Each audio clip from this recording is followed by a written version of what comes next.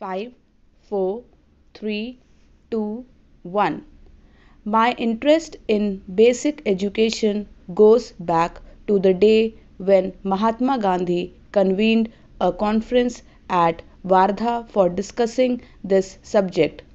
A few prominent educationists and workers in the cause of national education had also been invited to attend this conference. I have been in touch with the progress of the system of education ever since.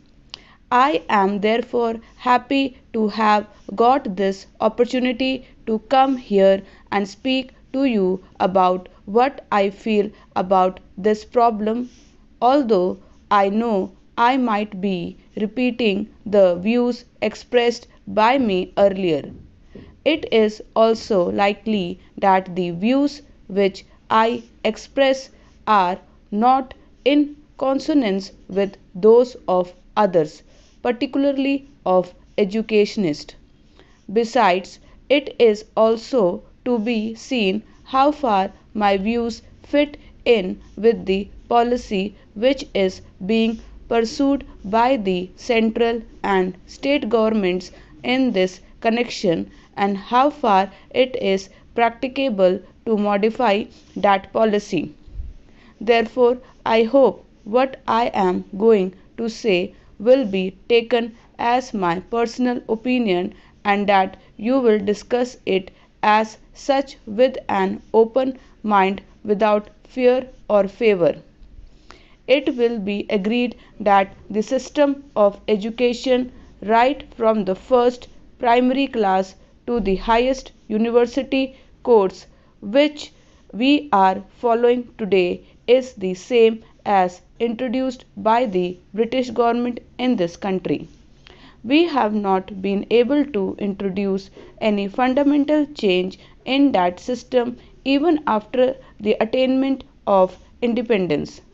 It is pointless to blame anyone for it, because the peace manner in which the transfer of power took place made it inevitable that along with the governmental machinery and other things, the system of education should also come to us as a heritage of the old regime. It is now our duty to give thought to each one of these problems and decide in the light of present day condition how they can be solved, and then to act upon what we have decided. There is no doubt that in introducing this system of education, the principal motive of the British government was to secure as much advantage as possible for establishing itself in this country. The Britishers also thought that as compared to their own culture and literature, there was nothing much in Indian culture and literature which might be said to be worth preserving. There is no doubt in course of time their views underwent some change.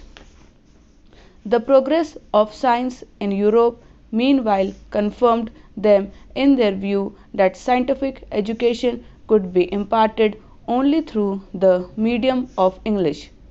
Consequently, partly for the sake of administrative convenience and partly to propagate their own language and culture, they stick to their own system of education which they introduced in this country.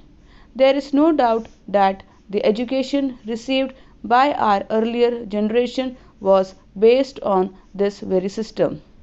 Those people knew little of Indian literature or culture and hardly felt drawn towards it, although a few Indian scholars who were inspired by English education did study Indian literature and wrote a good deal in praise of it. Thus, we find two schools of thought in this country. The followers of one school believe that our own language alone can be the medium of education, and until that is done, education is bound to remain confined to a small section of society and will never spread among the masses. The other school of thought thinks that in this scientific age, our country cannot cut itself adrift from European thought and that at least higher education should continue to be imparted through the medium of English. If that is done, they argue, we shall fail to pull our weight and lag behind other nations in the race for material progress. These views, as a matter of fact, apply not only to the medium of instruction but actually to the whole system of education. Our people have responded more and more to the call of education during the last 50 years, and this is evident from the phenomenal increase in the number of educational institutions.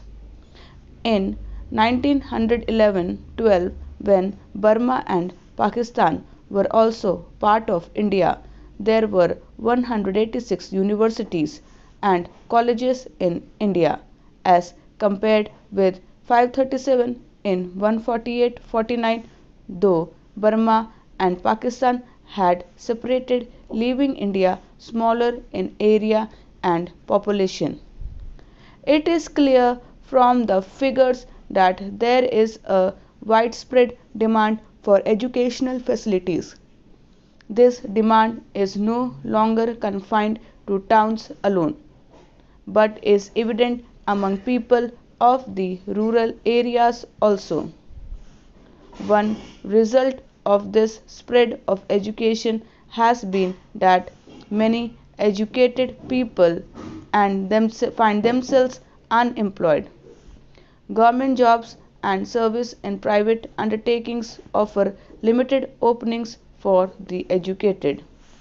Only a small fraction of successful scholars can be observed in them. A large majority of the educated are averse to taking up their parental occupations.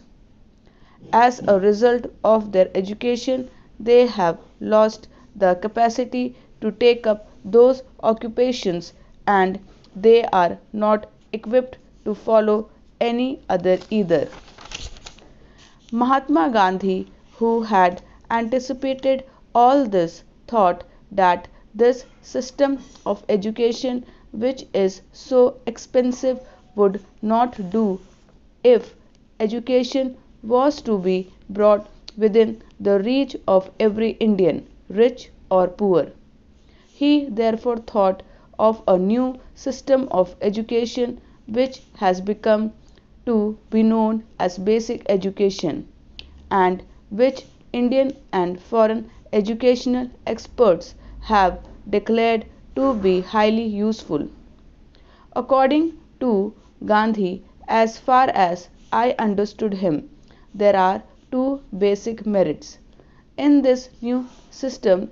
Firstly, education under this system is imparted not merely through books but through some kind of practical work, so that the knowledge which children acquire will not be the result of mere memorizing but of actual experience.